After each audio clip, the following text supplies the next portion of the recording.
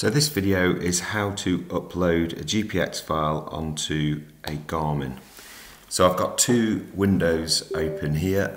I've got the files on the left hand side, so these are GPX files, and then I've just opened up this PC on my laptop, and I've just plugged in the Garmin, and there it is, it just popped up there.